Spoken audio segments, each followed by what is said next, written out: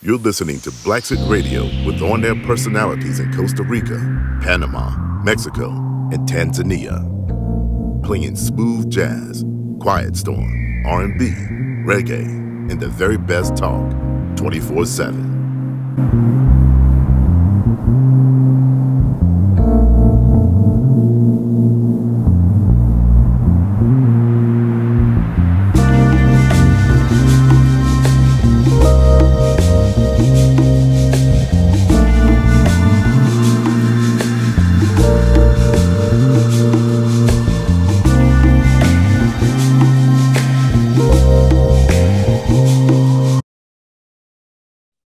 So this is Terry from Panama, and again, I'm in the beach area.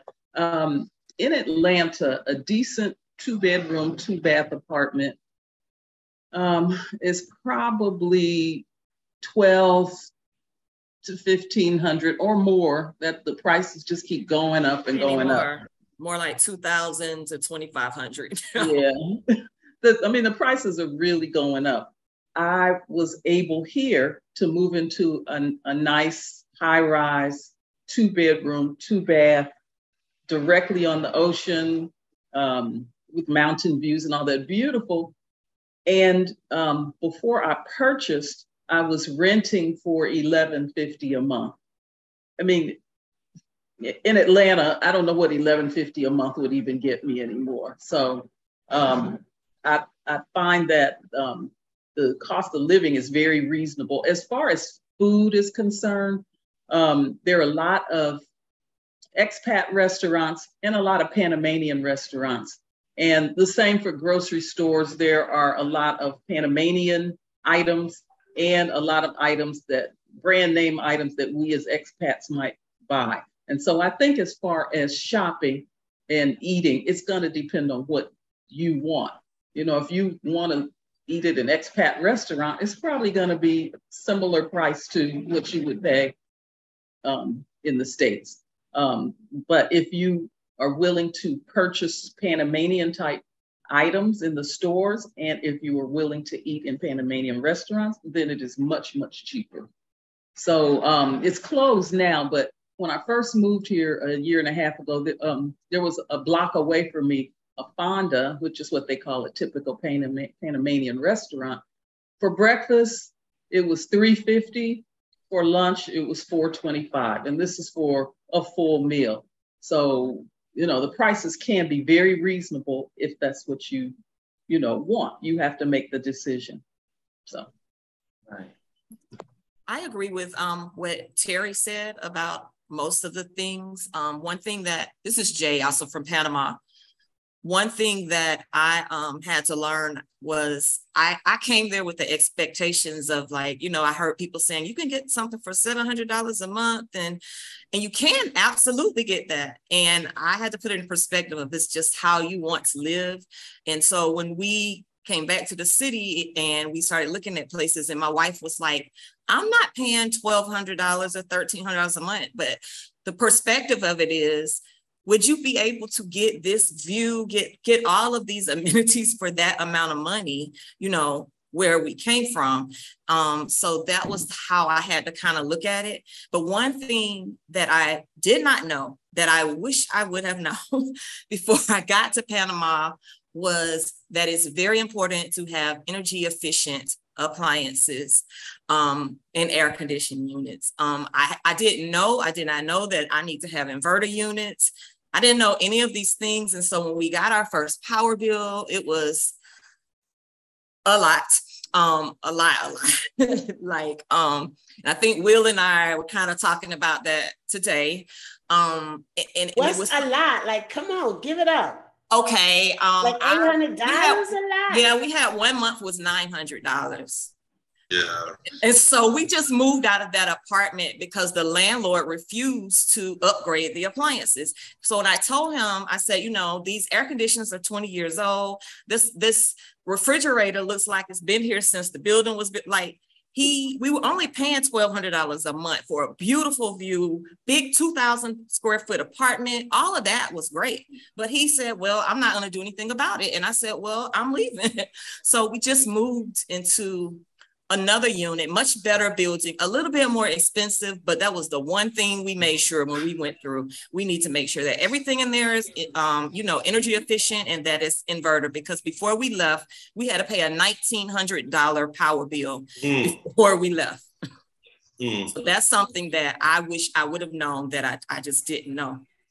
Wow. I'm going to say amen. Mercy. I'm going to say amen to that. This is Big Will from Panama. So another perspective to throw in here is we spent the first year at the beach and now we're in the city.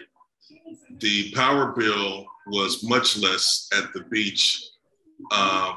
And it could be because of the energy efficient appliances, but I think it's mostly because we were able to leave our windows open and have that breeze cool the apartment, and it's a lot less humid out there. Now, Panama City, Jay is right. We just got our first power bill from our new apartment today, so I was like, huh?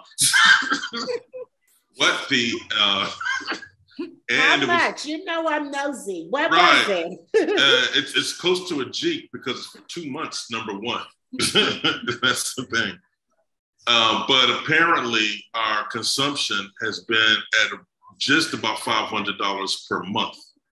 And we have central air units here. There's 2 units, one for one side of the apartment and one for the other side of the apartment. And the city's a game changer. It is. So we're at the beginning stages of what Jay just went through. And tell also, Charlotte, one thing that we didn't know, we researched this now. We could preach this because my wife was going through the bill trying to figure out exactly how they were computing what happened. So we found out that they bill on tiers. So if you consume 350 or less, you get like a concession from the government for your bill.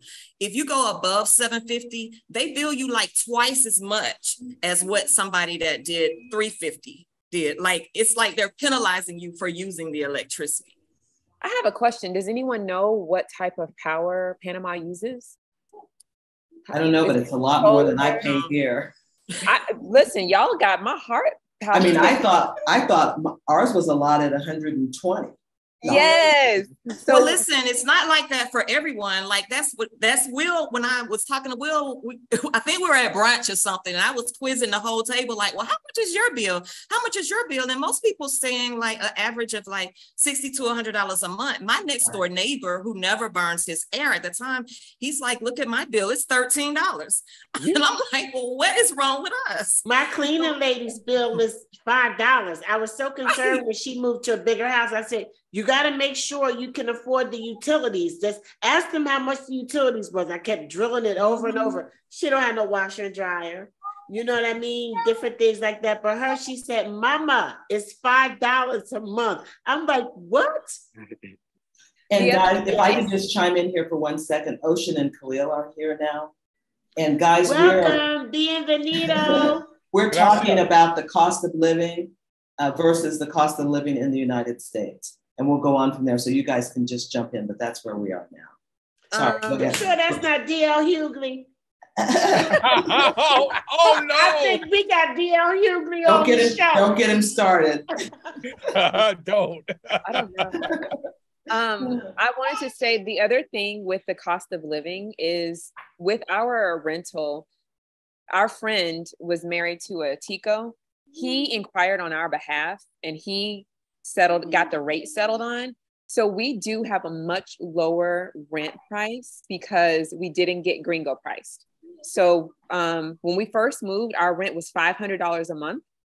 We're on 7 acres with $1 million views. It's a small house. It's just like a 2-bedroom house, but lots of land. It's private, it's secluded, it's beautiful. And that included groundskeeping. We found the groundskeeper to be kind of creepy.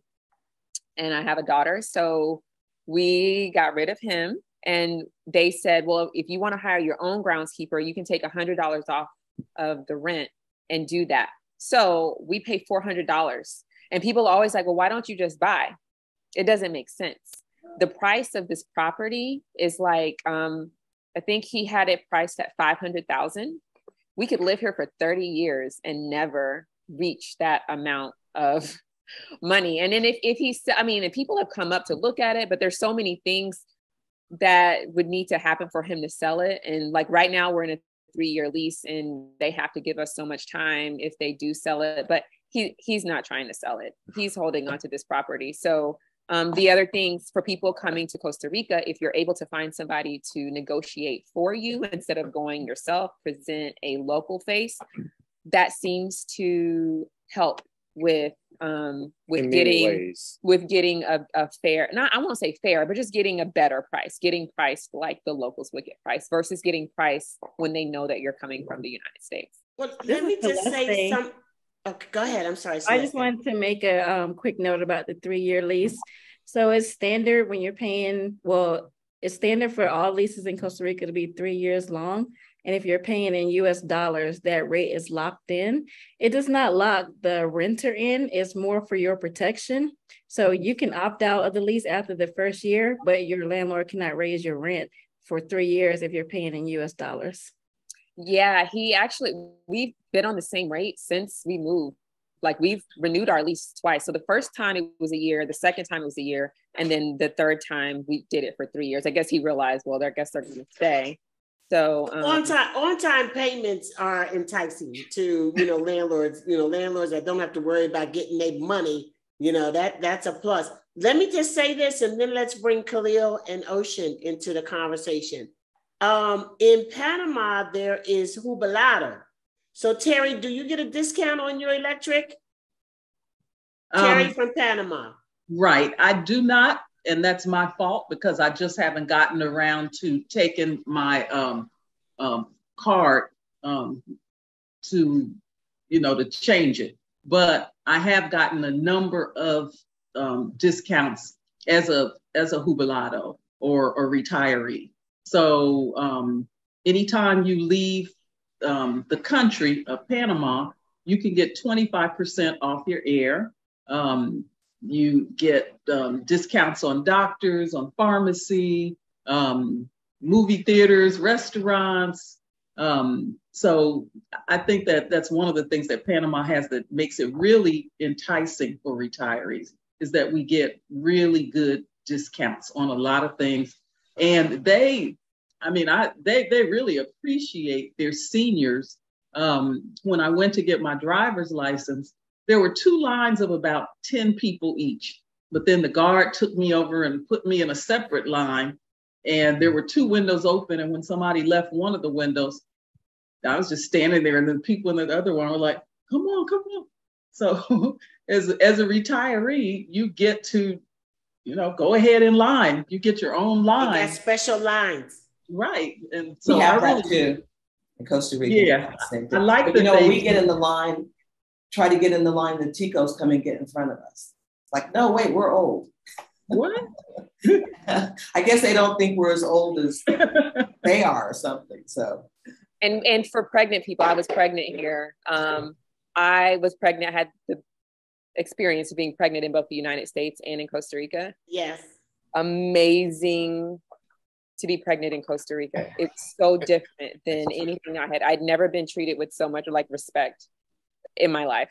I've never seen the parking spaces for pregnant women where they actually had the stork, the stork, was it the stork, right? They have a stork in the parking space, and it's for pregnant women. I said, US don't care.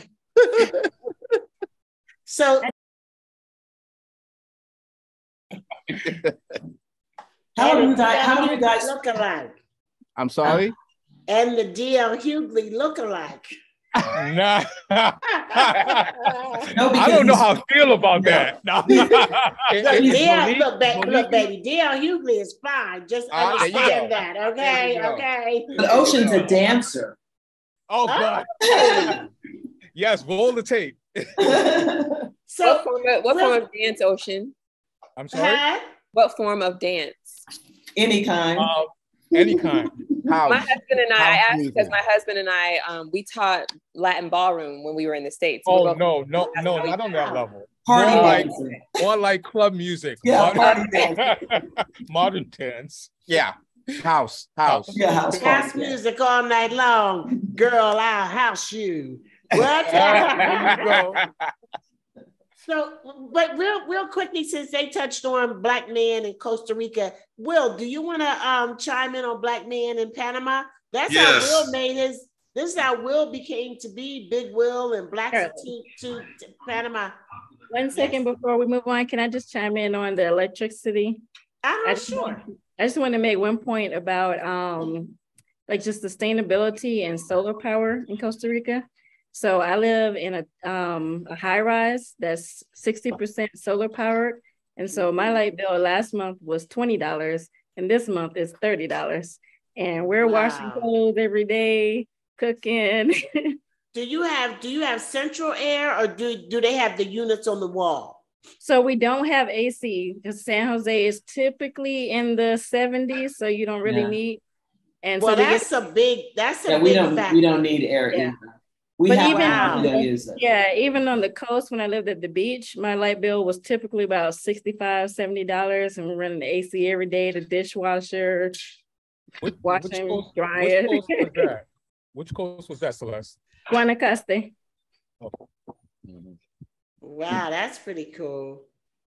Okay, Will, do you want to just chime in just very, very quickly since they mentioned the Black man factor?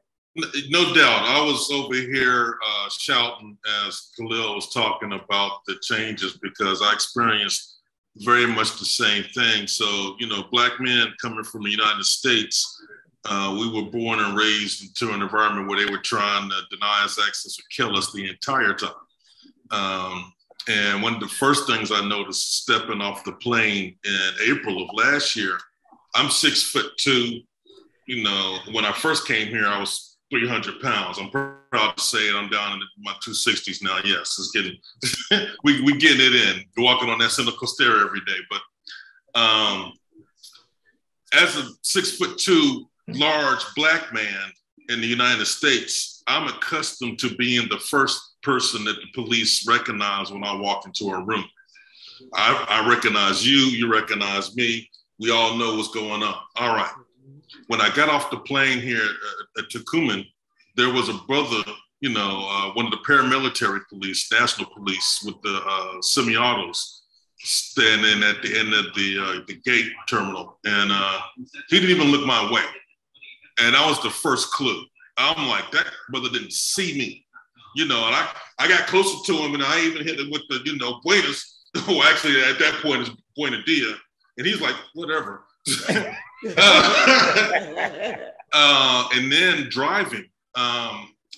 So driving in the beach area, Panama is really good about doing roadblocks every so often to do ID checks, and especially in the expat community. I really think they were targeting people to make sure they weren't overstaying visas or whatever the case may be. But any typical day, I may run to the grocery store on the main road in Coronado and run into a roadblock. And once I rolled up, all the windows are completely tinted out here. That's another difference.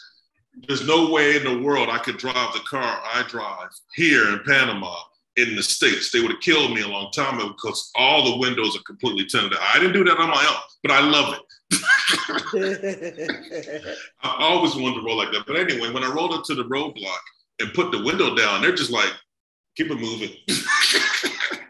Look, and you put the window down, do like this. Right. So the first time I'm in the roadblock, I got my fingers, my thumbs underneath the steering wheel, fingertips pointed to the sky. I've been trained, right? Assume the position. Assume the position. And he's looking at me like, what's wrong with this dude? And, the other roadblocks where they're just waving me through, I'm like, okay, this is what white people feel like in the United States. Wow. I get it. Wow. I actually like the cops here. Right. That part. I like the cops here. And, they're very pleasant. I've actually, let me go ahead and keep telling the story. I've actually I've been pulled over for speeding. Even that interaction was much better. The first time we were coming out of Panama City and they walked up, we pulled over right after crossing the Bridge of the Americas, going back to the beach. And they walk up on the right side of the car, which was a change right there. Because I'm used to, pulling out, stopping traffic, let me put my hands out the window sometimes and all that. he never touched his firearm. He didn't even get to that point. And I'm reaching in the car, looking for passports, and at no point in time were they nervous or threatening. And the whole thing was just beautiful. So that peace of mind, I definitely feel that as a Black man, the lower stress levels, not the lack of daily microaggressions, all of it. You don't have to worry about stuff. The thing that I worry about now is when I log on to social media and I see the news feeds of all of my friends and family. And I'm like, you sound depressing. You're constantly going through stuff, especially, with these elections. I'm from DC, I'm political. I got friends in Congress and all that good stuff. And seeing what they're talking about is just depressing. Okay. Thank you, Will. I know that's a piece we could really get into, but Devon, do you want to pick the next topic? Let's do entertainment or. So for us here in Puerto Viejo, Costa Rica, which is on the Caribbean coast, it's very much a tourist town. However, most of the tourists, particularly if you're into nightlife and going out to the bars, clubs, things like that, you're gonna see a lot of white people in town, white tourists. Very few locals come out to the night spots. Obviously, probably because the cost and the price of admission and drinks and things like that. But that's as far as the entertainment goes here. We don't really participate in the nightlife here. We are more into the more intimate gatherings. As someone's, we've been invited to friends' houses and having drinks there and things like that. But as far as the scene here, we're from New York City. There's never ever going to be a scene like it is in New York. No. Been there, done that. But for Costa Rica, that is a party town. It is a party town. So there are things going on all the time down there. There are lots of bars and restaurants and live music venues and things like that. So it's a happening town. Right. Obviously, it's great because where we live is in Playa Negra, which is actually 10 minutes from the town.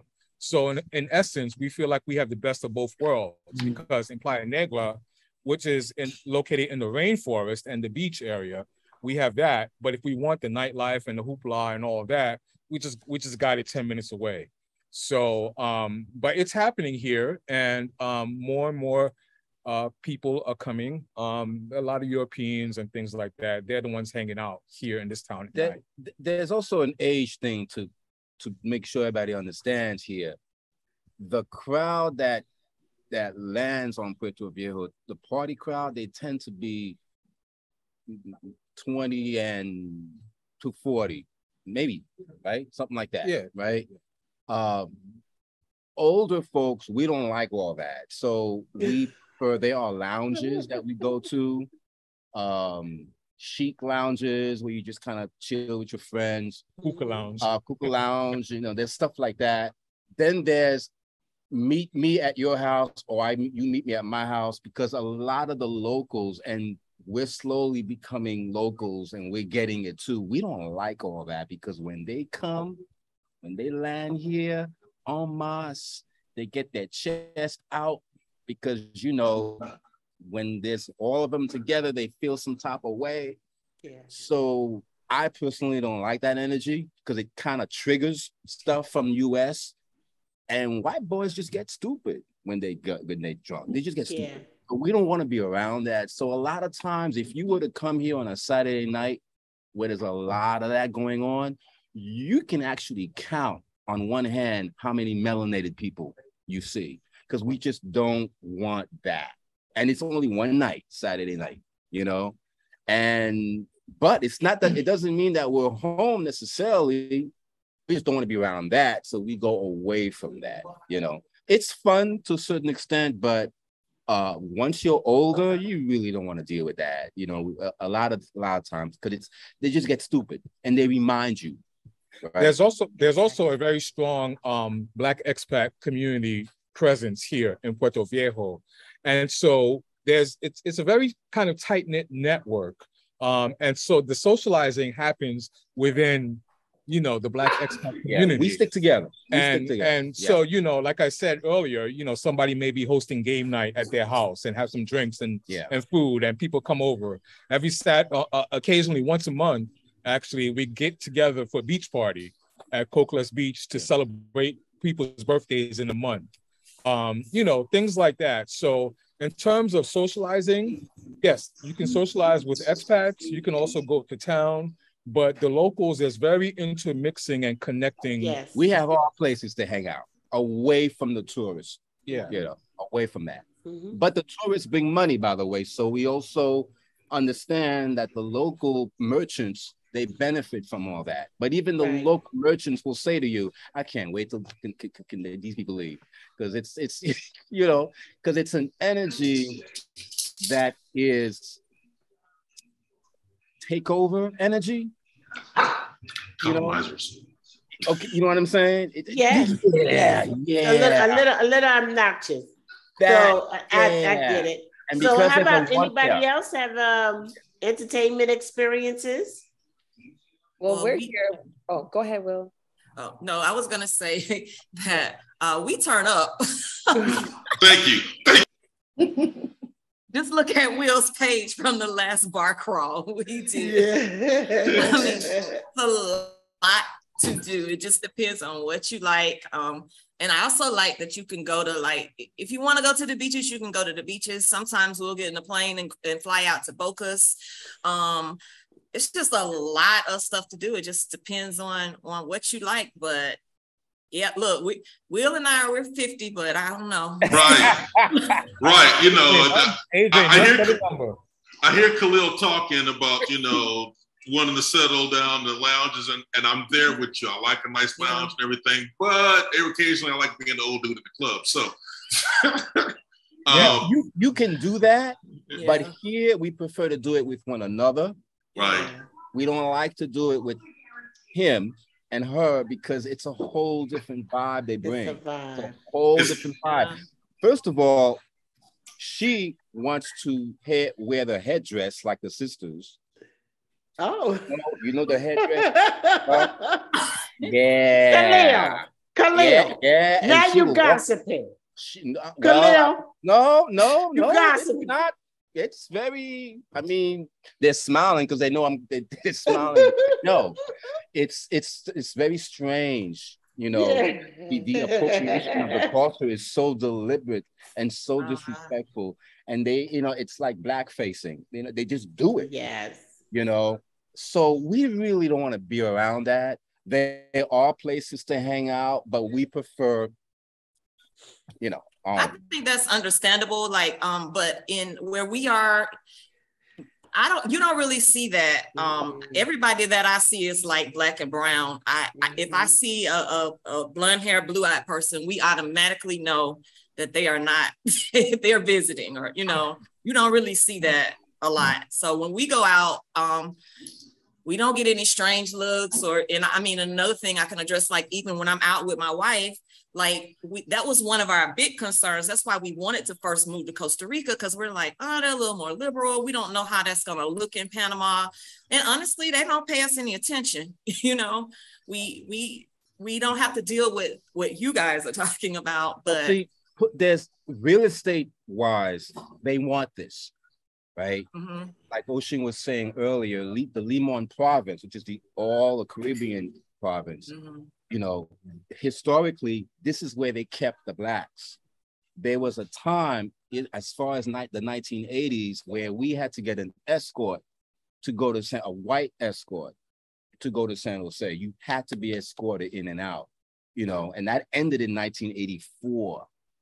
And you can still feel the remnants of that when you go to San Jose. So, but you know, black folk, we know how to turn nothing into something special. So we ended up making Limon, particularly Puerto Viejo, a very special, magical place. See, now they want it, just like they wanted Harlem, just like they wanted Greenwich Village. It always goes down like that. But this time, we're not having it. So there's a little bit of that you'll pick up, you'll see, you know. But we melanated people are coming, especially from US, we are buying land. And this is something that they just didn't expect. So there's a little tension going on. And the locals are like, oh, you look like me, so help me keep my culture. So that's bringing us, all of us together. So now it doesn't matter if you're from Panama, Costa Rica, Haiti, Jamaica, Harlem. It don't matter because this matters. Here, this is king. And that's what what we love. That's what we love. Well, that also, you touched on another subject that we wanted to bring up was renting or buying. Who would like to share their experience with regard to renting or buying in Costa Rica or Panama? Who's renting, who's buying? How easy was it? We're renting. I told you guys that already. Kima in Guanacaste. It was very easy. We haven't had any real issues, I don't think. Our property manager is super approachable and very responsive, but we've also taken the opportunity to learn to do a lot of things ourselves. So like some of the issues that we had year one, if they happen now in year 5, we're like, oh, okay, we don't make a phone call for it. We become very handy and self-reliant. And so that's something else that I appreciate about the many gifts that I've been given from this move is that you just become self-reliant. We were going to purchase, we made some missteps. So now we always tell people rent first and then purchase. And if we had to do it all over again, that's what we would do as well. Well, we're renting too. I'll just throw this in. We've moved to 2 different places. And the thing that I find, the nicest thing that I find about renting in Costa Rica is that there's no application. There's never been an application for us, and there's never been 20 people on the list. Whoever gets there first with the most money gets it. There's no fees for checking your credit and all this other kind of stuff. It basically seems like it just kind of boils down to if the place is available and you have the money and you like the place and the guy likes you, then they give you a lease and you sign it. And the first lease that we had, our landlord gave it to us and he said, this is a standard lease, just cross out what you don't want. And he told us to pick the number of years that we wanted to rent. We picked that. And then when the time was over, he never came back to renew it or anything. The rent has just continued to be what it was. They've never raised it, never said anything to us about it. It's a joy. I love it compared to trying to rent in the Bay Area. Oh my goodness. Yeah, I have to agree with you, Devon, that we rented, but we also purchased. So we started our renting when we first got to Costa Rica in April. And it's fairly easy to rent. You can, I recommend waiting till you get to Costa Rica to ask locally on the ground, as opposed to looking at Facebook Marketplace, things like that. I mean, you can find some deals there, but you can find better deals when you're on the ground and you can ask just your neighbors, the people on the block, hey, anybody got a place to rent, kind of thing. And it's very simple. You just, as long as you got the cash, that's it. No application, no nothing. Sometimes you barely know their name. But we did purchase land last year. We were just on vacation and, through meeting people, one thing led to another. We didn't even know we were thinking about buying land, really. We didn't know that we could afford to buy land. And so meeting people, one thing led to another, and we purchased a piece of land. Then we just escalated. Our 5 to 10 year plan became like 6 months. We were out. The last time we were right here was in September, and we moved here March 31st. At the time in September, we had a 5 to 10 year plan. We got back home and we said, let's do this now. Why wait? Everything just kept happening. And when things are for you, right? It's effortless. Yes. It's fluid. Things just happen. And that's the way it was happening. We're meeting people, getting this. We had the money. We just made it happen. And, it's still unbelievable. And I think, and for us, we realized, why are we waiting in the US, right, when we already know where we want to be? So if we're going to wait, wait means for retirement or whatever. Why don't we wait in Costa Rica? Right. And that's wait where it's warm. Yeah. Wait where it's warm. Like it just made sense.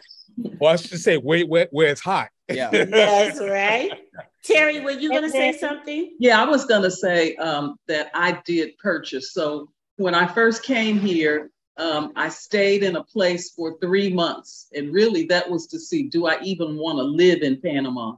And if so, you know, is this the area that I want to live in? And I decided that I liked the building, and just going down and hanging out in the pool and talking to residents. I found the place where I am now, which is in the same building, just higher up. And I actually purchased. I did a lease purchase and then went back and put my house on the market. And the owners are Americans. And we met and we have a good relationship. It wasn't easy. And I think the reason it wasn't easy is because the owners had a bad attorney who was basically keeping the thing drawn out so that she could make more money from them. And they were afraid to change because she had their power of attorney. It should not have been as difficult as it was, but it was on their end. And so I had a 6-month lease purchase. And at the end of the 6 months, they were looking for the next month's rent. And I said, I sold my house. I'm ready to go. I don't see why I should have to pay rent anymore. And they said, well, if we tell you that you don't have to pay rent, then we're admitting that we hired the worst attorney in Panama. So I stopped paying rent until they closed. Wow. Mm-hmm. Charlotte, I think one lesson I learned about renting there is I didn't know how important it was to have a really good real estate agent. I didn't know that was like very, very important. And so our first real estate agent, she really wasn't working for us. And we wouldn't have ended up in that apartment if we would have had, you know, the apartment with the $2,000 power bill. If we would have had a good real estate agent, she would have been able to speak to that and tell us that, no, you don't want this because of this or that. And so this time around, we used an agent that was hungry. He was well connected. He got us in buildings that we never saw any of these buildings when we came the first time. So I think that's important. As far as the procedure, Panama's a little more conservative on some things. So I did have to, it's not really an application, but they call it like a client profile. And one issue we had is that people just could not wrap their heads around the fact that we didn't have 9-to-5 jobs or a pension. And so that was our biggest hurdle. I mean, we're giving bank statements that says we could pay for the whole year if we needed to. And so we can't figure out if that was the problem or if it was that we are two women. Like we just couldn't really figure out what it was in a couple of places that people just flat out turned us down. And we're like, why? So we did go through that like 2 times. We walk in and it's like, they just sized us up. Panamanians, like I said, they're very conservative. So I don't know if we just showed up in shorts and t-shirts. And I just don't know. But I do know it's very important to make sure you have good representation there. Yes. I'll say, and Panama is very conservative in that way. It's like they don't expect you to go into government buildings with shorts or sandals. Right. You need to have closed, even to this day, you need to have closed-toe shoes. You know, if you think you're rolling up on immigration, you need to have on some clothes. That's interesting. To purchase, I just wanted to add, to purchase in Costa Rica, you don't need a real estate agent. When we purchased our land, we just needed a lawyer. Same thing for buying a house. All you need is a lawyer. You don't need real estate person because that would just be another fee that you're paying.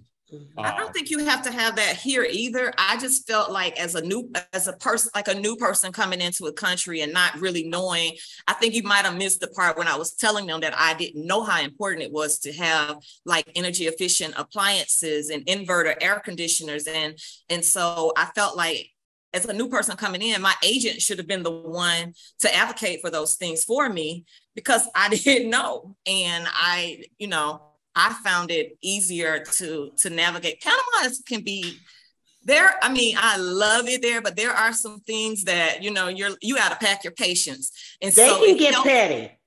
Panama get very petty. Panama gets very petty. And the other thing too, when it comes to foreigners purchasing, the easiest thing is cash. With regard to purchasing land in Panama, you got to be very careful because they have these serious right of possession things that happen, and you can purchase land that's not properly deeded or titled, and end up in a big mess. So you definitely need to have an attorney and a surveyor and all of that. And also when you build the new home, we built our home in Panama, and I was blown away by the fact that there was no light fixtures. That just messed me up. We built this new house, brand new house. We closed, we came here, and I was like, it's not finished. Wires was hanging everywhere. It doesn't include light fixtures. It doesn't include air conditioned units. We did not know about the inverters and the savings either. But our electric bill, thank goodness, is not too bad. And it might be because my husband gets jubilado, but I think on and I don't know because he handles all that, but I think on like a high month, it might be 200. But we have 3 bedrooms, and probably about 4 or 5, air conditioned units. So that was something interesting, I thought too, about buying. And you got to give the seller 10%. You got to give the seller 10% when you buy their house. Mm-hmm. Mm-hmm, you do. And you got to put down 10%. And then that seller actually has to pay that 10% in fees, so it's a lot of fees in the purchasing of a home here. And financing for foreigners is not easy to do. So your best bet is to come with cash. Yeah. I can speak on the financing for foreigners in Costa Rica. And so it's definitely come a long way. And so there are a lot and so to speak to Jay's point as to working with real estate agents and professionals that know about a lot of different programs, there are a lot of communities we have here that will let you pay your down payment over a year in payments. We're also starting to see some developments who are doing U.S. mortgages with banks in Miami. So it's a lot of options that are coming over the past couple of years with the pandemic in Costa Rica. Interesting. That's for new construction, paying your down payment within a year? Yes. And it's typically 20%, but there are a few developments, especially there's a new one coming in on the Pacific coast in Liberia. So that's where the international airport is. They're building a new development there with a 6-acre crystal lagoon, 7 man-made white sand beaches, a hospital, condos, a Marriott. It's just this big, grand new. So it's been a pretty hot market for investors because the houses are in the 200,000s. So it's very affordable.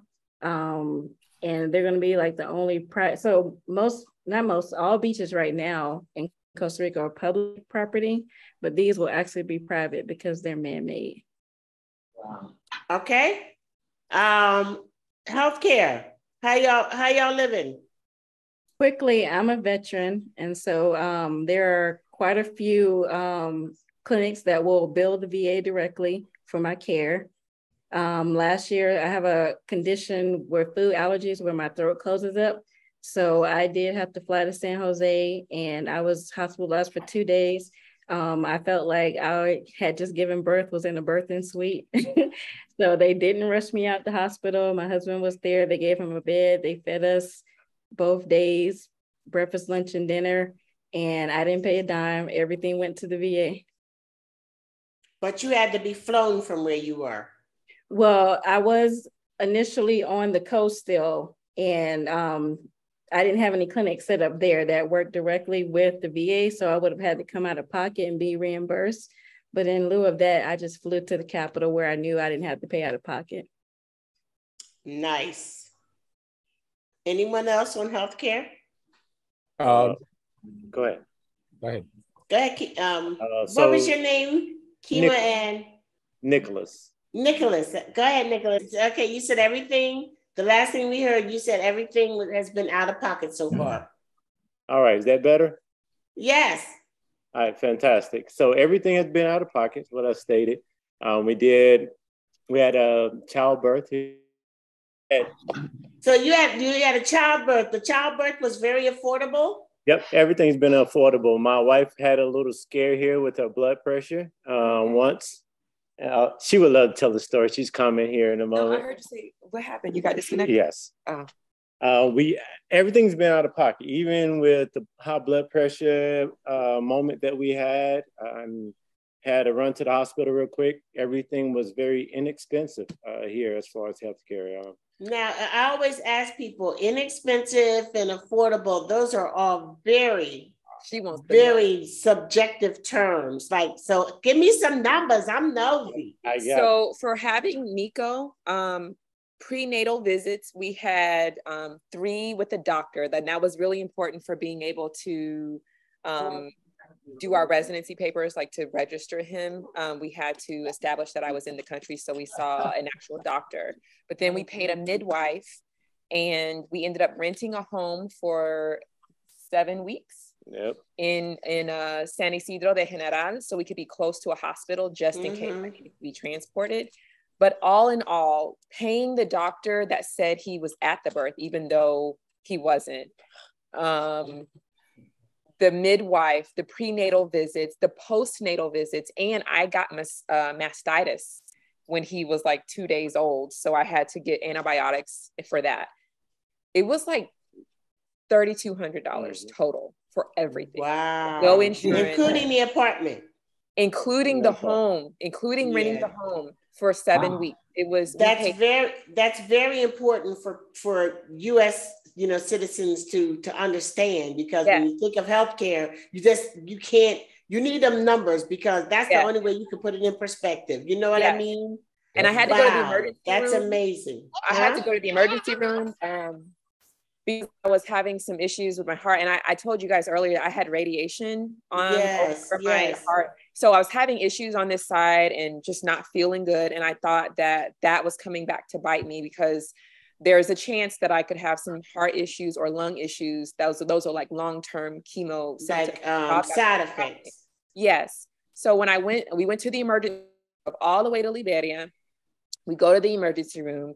They took me back immediately. They gave me an EKG, a chest X-ray. They did a breast exam, because they need to check the implant, because I had a unilateral mastectomy. They checked the implant. They did an ultrasound.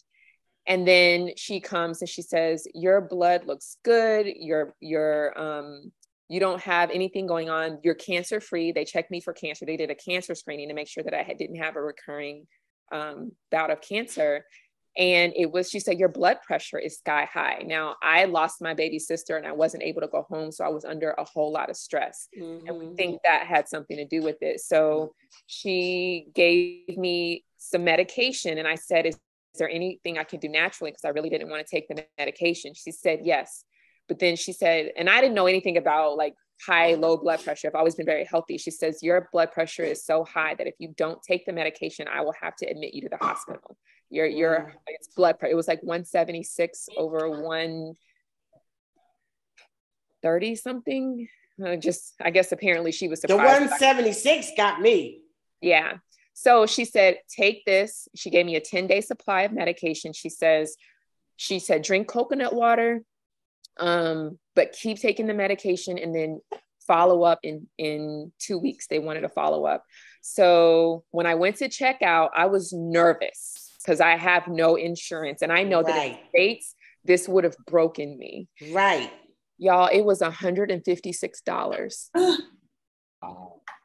$156. And I was out of there. I walked through the door And I was out in what, an hour and a half, 90 minutes.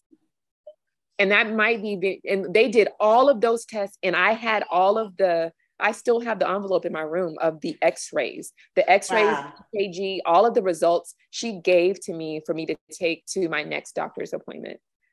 And she gave me the recommendation of a natural method. And so we looked up other natural methods, and I did them all. My blood pressure is normal now. It's back normal. I'm not on any medication. I only took that medication for me. I didn't like the way it made me feel. So I took it for maybe 5 days, and then we just attacked it hard naturopathically. And within 3 months, it was back down to normal. That is awesome. Those are the two experiences we had. And Nico got sick when we were in San Jose, and I took him to the children's hospital, and it was completely free, everything. And she told me that any child in Costa Rica, regardless of citizenship, can go to the children's hospital and be seen for free. They do not charge you to go to the children's hospital. We followed up and went to Clinica Biblica because the medication they gave him, he had an allergic reaction to. And that still, they saw him on an emergency basis, did an exam, gave the medication. We paid $40 and went home. So we've had that's awesome. That's a game changer. And that's good information for people from the States to hear. Anybody else want to touch on healthcare? I'll briefly touch on ours. Just straight numbers. Andrea from Panama. Yes. Straight numbers. I pay $1,600 a year for my health coverage, which allows me to travel up to 3 months in the States, where I'll be covered there as well. And it's $360 a year per child. And we are 100% covered here in Panama.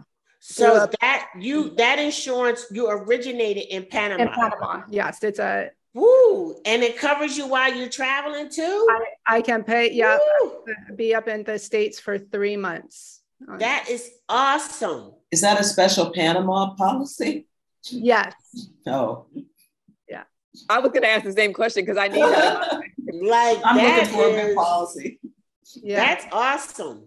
So it's funny that all of us are concerned about having some coverage when we go back to the States. And that was my experience in corporate America whenever, we had these large meetings and people came in from England or Germany or whatever. They were always complaining about having to get coverage just for the trip. Right. Trip insurance. Trip insurance, exactly. It's crazy. My experience in Panama, this is a big bill, by the way, in Panama. My experience with healthcare here has been completely out of pocket. And I'm floored with the difference in lower prices. My doctor's visit fee is less than my doctor fee was in the States with the copay. It's less than my copay was in the States. So I had to get an MRI here and shoulder issue. I have rotator cuff surgery coming, and that I'm going to do here. But it was in between us moving here, and I tried to get it initiated in the States thinking, let me just go ahead and get this done while I still have this healthcare plan for my jobs, because both of us were going to leave our jobs in order to affect the move, and we knew that was going to kill our healthcare in the States. But what I was quoted in the States for that MRI was $725. What I paid for out of pocket here was $300.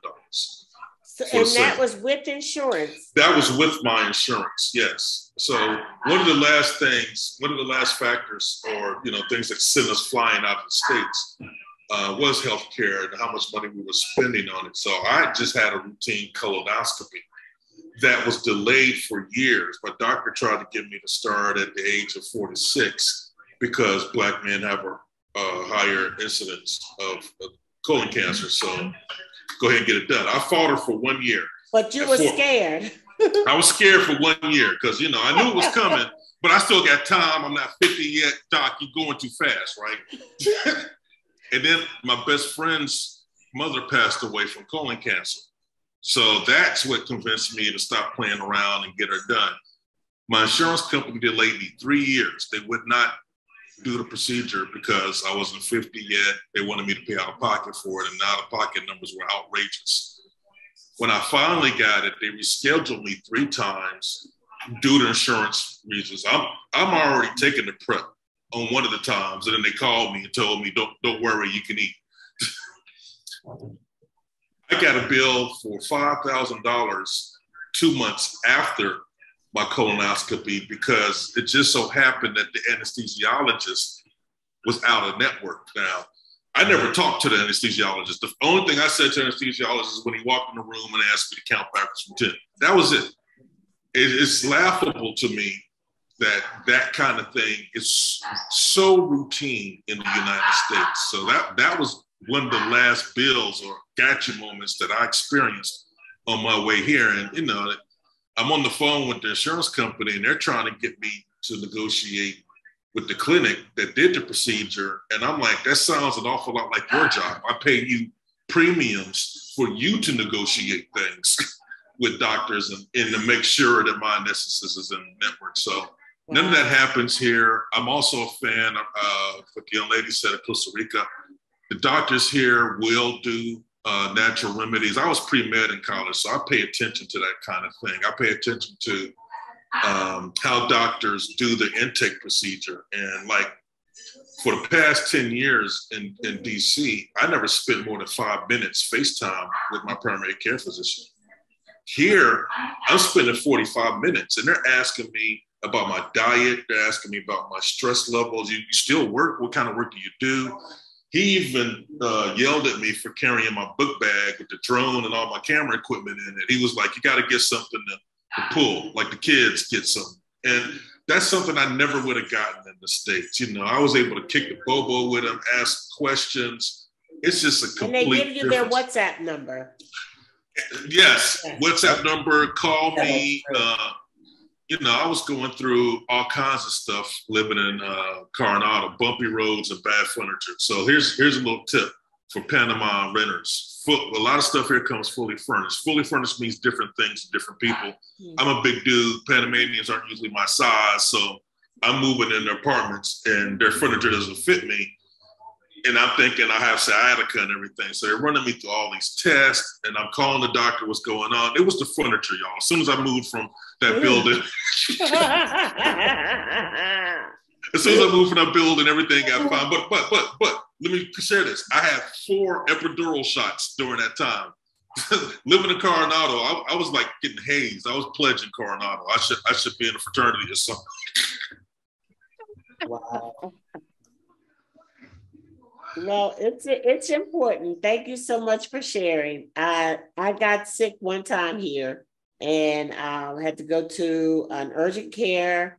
I had some medication that they had to give me and it cost $53. And I was just like, wow. I mean, why would you even use your insurance? We're military, so we have a hospital here that we can walk to that serves U.S. veterans. They accept our TRICARE.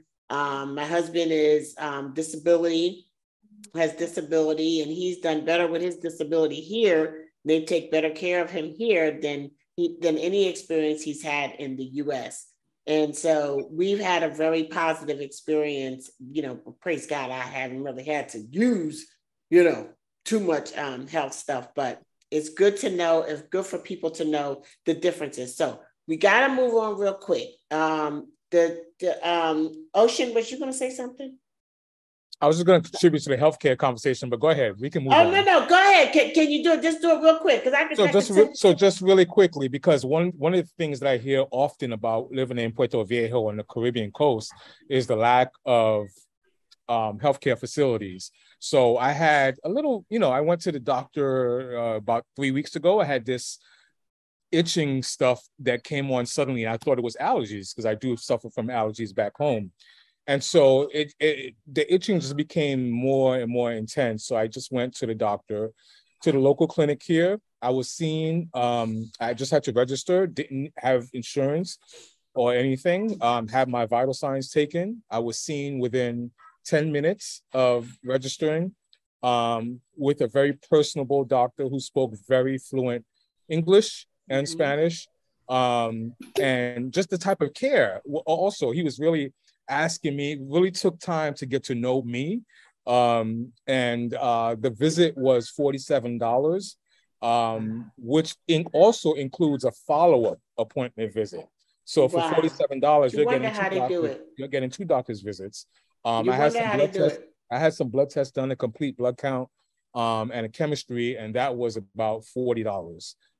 So I paid it all out of pocket. We're applying for residency. We don't have healthcare yet, but in the meantime, it's paying out of pocket. But I will say that if for more serious issues, you do need to go to San Jose. For example, if you needed a CAT scan or some type of imaging, like an MRI or something, you couldn't get it here. You have to go to San Jose, which is 5 hours from here, from where I am now. Wow. Okay, that's something to consider. Thank you very much for sharing. And lastly, y'all, we have to do this again. We really do. We have to do this again. And this is going to be so good for folk.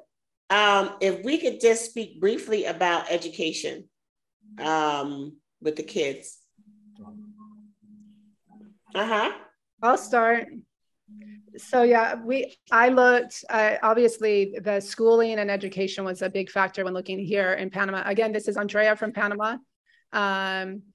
They have a wide range of educational opportunities for kids here. In the city, I looked at the public schools, the private schools and the international schools there.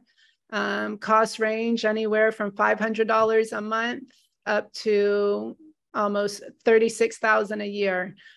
So you have a big range of educational opportunities in the city, as well as, like I said, here in the beaches area, there are three big main international schools. I pay now for mine, my kids will both graduate from Panama with a US diploma as well as a Panamanian diploma.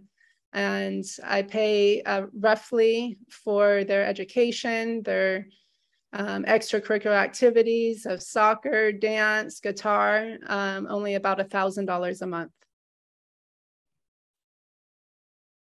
That is pretty awesome. Can I ask you real quick? Somebody told me today, and I didn't believe it, that you have to pay like a $75 or $100 a month for your kids to go to elementary school for public schools. Yes. Yeah. But public schools here, you have to pay, they have the matriculation fee every year as well. And it's about, $75 to $100. So if you're a local Panamanian and you don't have $75 or $100 a month to send your kids to school, that's per child per month? No, not per month. No, not per month. No, that's usually just a one-time matriculation fee. And that includes their uniforms, their school books, and everything. That's not per month. A lot of it per month, like maybe per school year. Per school year, but there are some Panamanian private schools, because here in Panama you have the Panamanian public schools, you have the Panamanian private schools, and then international schools. So some of the Panamanian private schools are only about $100 per month. Okay, and that's not bad. I didn't think that was correct. I did not think that was correct. And the school that my kids go to now is about 40 minutes away from where we live. And so they take a school bus there. And again, that's a privately paid thing there. And I pay the school bus about $90. It's still, with everything, it's about $1,000 a month. $1,000 a month, about, That's awesome. That's awesome. Okay, thank you very much for sharing. Did you want to share, Kima? Yeah, so our daughter is, she's at the high school now, the Liceo, which is 7th through 11th. And it's the public school. Where we live, there's no private school. So when we moved here, it was after her school year ended in the States, but the school year here starts in February for the public schools. So she got a long summer. So when all of her friends went back to school in September, she came here and we started homeschooling. So we did homeschooling with two other little girls. We would meet at a beach house and we would do, yoga and just life skills and things like that. And I was leading that for a little while, and then they brought in another teacher, but then she started going to the public school, and it's been a really good experience. When she was in elementary school, she was in the 4th grade. We met, they did like the group, I guess, welcome assembly. And afterward, the director asked us to stay. And we met with the director, the English teacher, the man who was going to be her teacher, and the superintendent of the region. And they just wanted to make sure that we had everything we needed, that we had language support, that wanted to know that while Erilyn was getting acclimated to the language, she would have extra time on tests. And I think she could take she had a little dictionary that she could take to school and use. She used it for maybe a month, and then she really wanted to, I guess, not be different. So she stopped using it. But I'm telling you, I felt guilty for getting such support as the foreigner parent, the foreigner family, because I know that non-English speaking parents do not get the type of support that we got when she started school in the elementary school. And now she's in the high school, and she's on the Baile Típico team. She's in the chess club. She's got lots of friends. They're doing things. They went on a field trip to San Jose to see The Diary of Anne Frank, like the play at the theater. And so her Spanish is on point at this point. And she's doing very, very well in her studies. I went to parent-teacher conference last month, and they just raved about how disciplined she was. And I think that's just because of the way that school in the US is. So, and how she is. She's very disciplined and takes her studies very important. But they are already talking to her about, the possibility of her getting becas for university and scholarships for universities and things like that. And so we've had a very, very pleasant experience with the public school system here in Costa Rica. Awesome. Celeste? Yeah, so I just wanted to speak on just like most of the private schools are bilingual. Spanish and English, well, actually trilingual, Portuguese as well. Some of the schools require them to learn all 3. So my husband and I, we just started the process of adopting his niece. So we actually found a school that is 80% English. So it's kind of like the reverse for her, so that she can immerse in English and learn that way. So there are like mostly English speaking schools here, if that's, what parents want to ease their children into the transition. And then also I would say like the quality of the education is just so much better. I have clients that moved from Atlanta in October, and their kindergartner, by January, he had learned how to read. Like he was hiding it. They just kind of figured it out one day where he just started reading stuff. So it's just like in that short of time, he had learned how to read. Celeste, you or Kima might know. Do you know, is it legal for Costa Ricans to homeschool? For primary through 6th grade, no. No, okay. After that. Yeah. So what I did when she was in elementary school, before she started the main school, a friend of mine, she was married to a Tico, and she had 2 children who are Ticas, but she didn't have them in public school. She created a school co-op. It was like a loophole around the homeschooling. So that's what we did until Erilyn started the regular school. Erilyn, I let it be her decision. If she wanted to stay in like the school co-op thing, she could, but she was really excited to go to school and meet other people and just really learn the culture and immerse. And to Celeste's point, the quality of education is really good. I have people ask me all the time, like I don't know what they think. They've been programmed to think that the US is the best, but right. They are really challenging her. And she's learning some things that I wasn't introduced to until like the 9th grade. And they're reading good books, and the class sizes are smaller. I think that's also really important. Where in the US, her class sizes range anywhere from 22 to 26. And here she's in the largest that she's been now, it's like 20. How many of y'all is it? 20 what? 28. But they have like 6 classes, so they rotate, but it's 28 7th graders. But when she was in 4th, 5th, and 6th, it was like six of them. 4, 5 to 6 of them. Real quick, and then I'm gonna turn it over to Devon. What is a tika or a tico?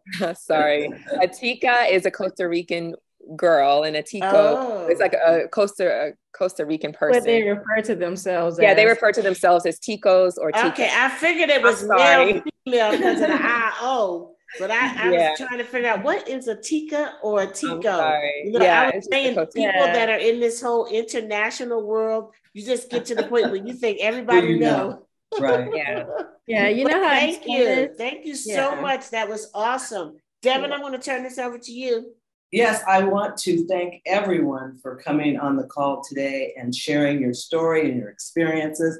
It has been quite interesting and very informative. And I really think this is going to be helpful to other people who are thinking about moving to Costa Rica or to Panama to kind of get an idea of what life is like in both of those countries, because I've noticed that a lot of times when people are considering where to go, they always have Costa Rica and Panama on their list.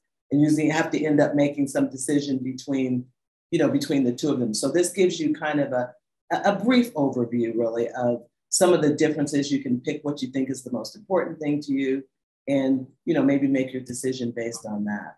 The other thing I wanted to say, if any of you have businesses or websites or anything that you would like to share, let me know now. For the radio, you can just give it audio here, your website, your contact information or whatever. And then when it goes to video, I'll print it in the description box. So anybody want to share websites, business?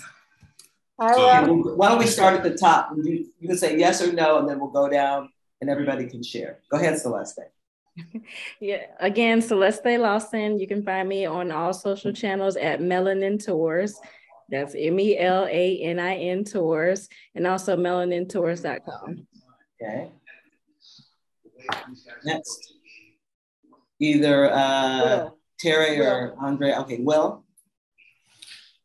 This is Big Will from Big Will TV. You can find me on YouTube at Big Will TV, and Facebook is the exact same thing, at Big Will TV. That's definitely the best way to get in contact with me.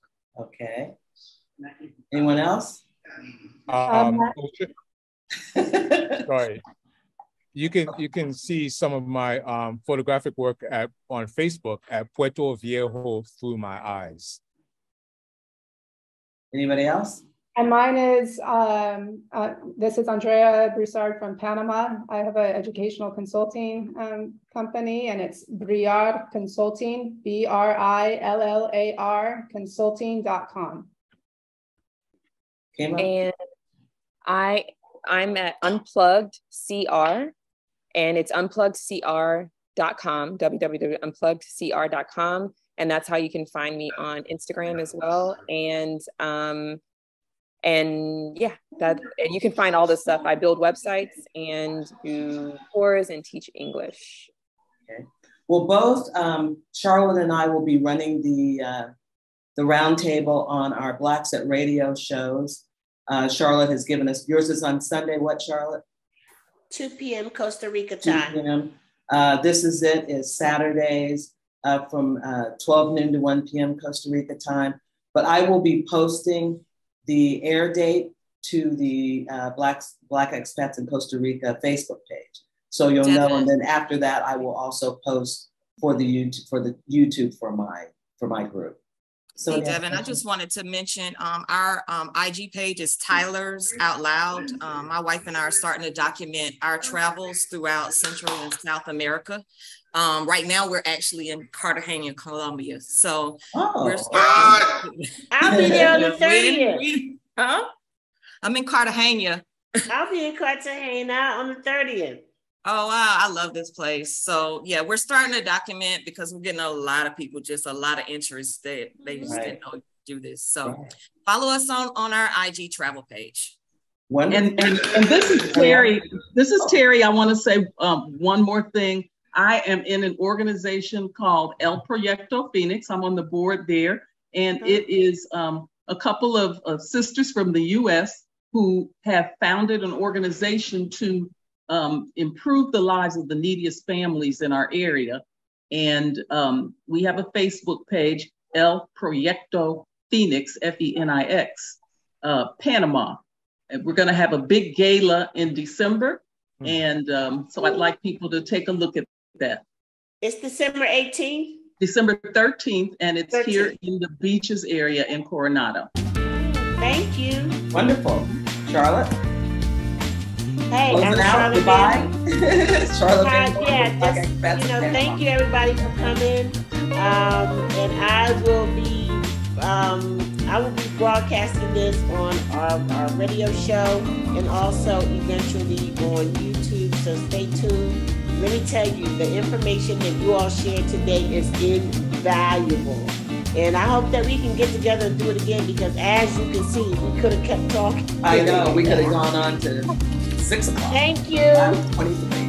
Thank you, everybody. Thank you. Have a good evening. Bye-bye. Adios. Adios. Venga. Ciao. All right, my dear. That's a wrap. We are wrapped up. That's 2 in 1 week. Oh, boy. I know. Oh, my God. Woo. That was good. That was really good. This could have gone longer. It's true. It could have been. Yes. It's just so much. It is. You know, everybody is so forthcoming. I know, which is great. You just never know how forthcoming folks are going to be. We could have gotten a lot more deeper into the Black experience. Exactly.